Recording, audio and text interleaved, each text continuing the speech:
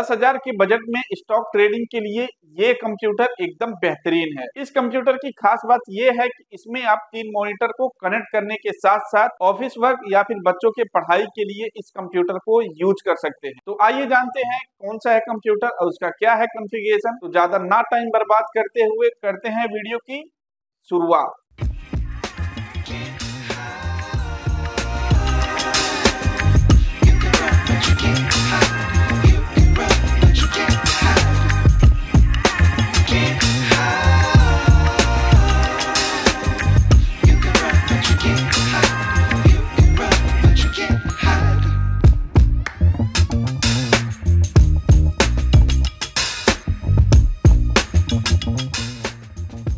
इस कंप्यूटर के front side में देखते हैं हमें एक पावर बटन मिलता है। इस बटन की मदद से हम अपने कंप्यूटर को ऑन कर सकते हैं और उसके साइड में देखते हैं हमें 3.5 mm का ऑडियो जैक मिलता है, जिसकी मदद से हम बहुत ही क्लियर म्यूजिक सुन सकते हैं। और उसके साइड में देखते हैं 3.0 का 2 USB पोर्ट मिलता है और उसके साइड में देखते हैं 3.0 का एक टाइप सी पोर्ट मिलता है और उसके साइड में देखते हैं एक HP का बहुत ही बेहतरीन लोगो मिलता है। तो इस कंप्यूटर का जो फ्रंट साइड है कुछ इस तरह से है। आइए देखते हैं बैक साइड को। कंप्यूटर के बैक साइड में हमें एक पावर एडाप्टर का पोर्ट मिलता है। इस पोर्ट की मदद से हम अपने कंप्यूटर को पावर दे सकते हैं। और उसके साइड में देखते हैं RJ45 लैन का एक पोर्ट मिलता है। इस पोर्ट की मदद से हम अपने कंप्यूटर में केबल के थ्रू काफी फास्ट इंटरनेट को यूज कर सकते हैं। और उसके साइड में देखते हैं 4 USB 3.0 का पोर्ट मिलता है और उसके साइड में देखते हैं VGA पोर्ट मिलता है। इस पोर्ट की मदद से हम अपने कंप्यूटर में एक मॉनिटर को कनेक्ट कर सकते हैं। और उसके साइड में देखते हैं 2 डिस्प्ले पोर्ट मिलता है। इस पोर्ट की मदद से हम अपने कंप्यूटर में 2 डिस्प्ले को और कनेक्ट कर सकते हैं। तो टोटल इस कंप्यूटर में हम 3 मॉनिटर को कनेक्ट कर सकते हैं। अगर आप स्टॉक ट्रेडिंग के लिए इस कंप्यूटर को बाय कर रहे हैं तो टोटल 3 मॉनिटर को कनेक्ट करके काफी बेहतरीन स्टॉक ट्रेडिंग कर सकते हैं।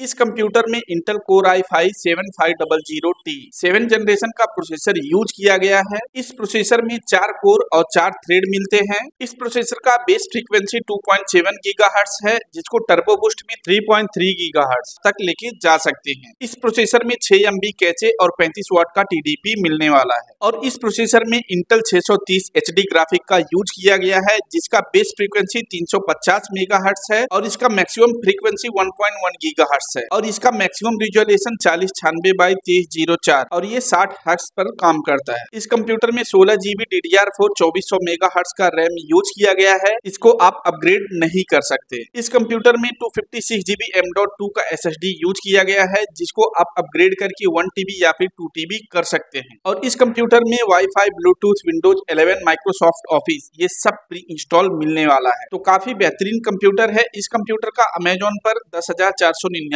रुपया प्राइस है। अगर ये कंप्यूटर आपको 512 GB SSD वाला चाहिए तो आपको अमेजोन पर 11,999 रुपए में मिल जाने वाला है। लिंक डिस्क्रिप्शन में दे दिया हूँ, वहां से जाके आप बाय कर सकते हैं। वीडियो कैसा लगा आप मुझे कमेंट करके जरूर बताइए।